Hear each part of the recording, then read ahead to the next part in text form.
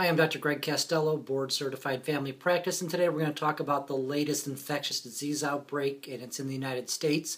It's a diarrhea illness caused by a parasite called Cyclospora, and it's an interesting story because this is a parasite infection. It's been identified causing infections in up to 17 states at this point.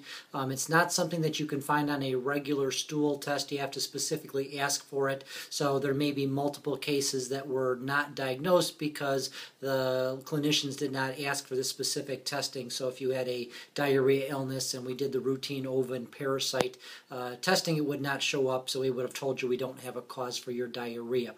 Iowa has the most cases. It's in Illinois. It's as far north as the Canadian border and as far south as Texas and Florida.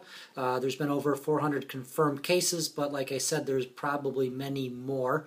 What's interesting about this particular infection is it is not spread from person to person. So most infectious diarrhea illnesses, you have the infectious organism in your stool and you contaminate food or whatever you touch, and other people touch that and put things in their mouth and then they get the infection.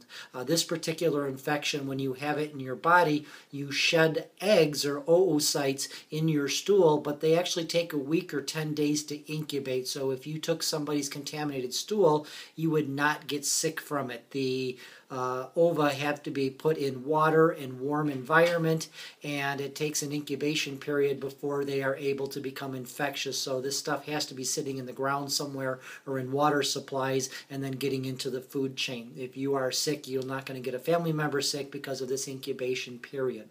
We don't know what the cause of it is at this point, but it's probably or possibly related to bagged lettuces, and the problem is a couple of the lettuces they've identified have other ingredients like carrots or radishes in them, so it might not actually be the lettuce. It could be one of the other vegetables that are in the lettuce.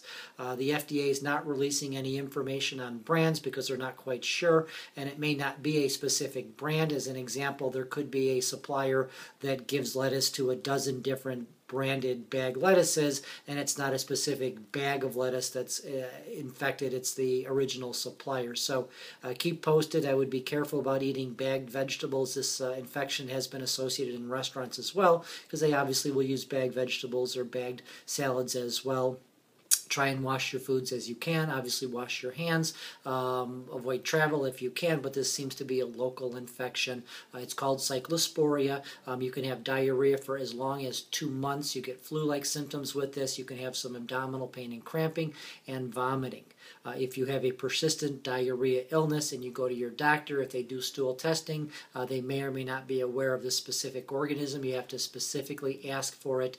Cyclospora with a C, Cyclospora infection, and there's a special stain that they'll use in the laboratory.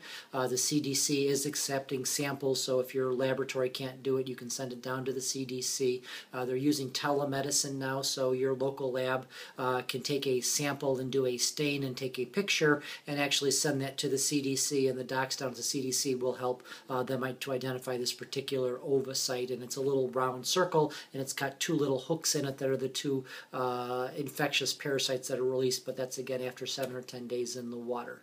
If something new happens that's interesting, I'll let you know, but if you want to just Google Cyclospora infection and you're going to find updated information. The CDC website, cdc.gov, is a great place to get updates as well. Dr. Greg Castello, thanks.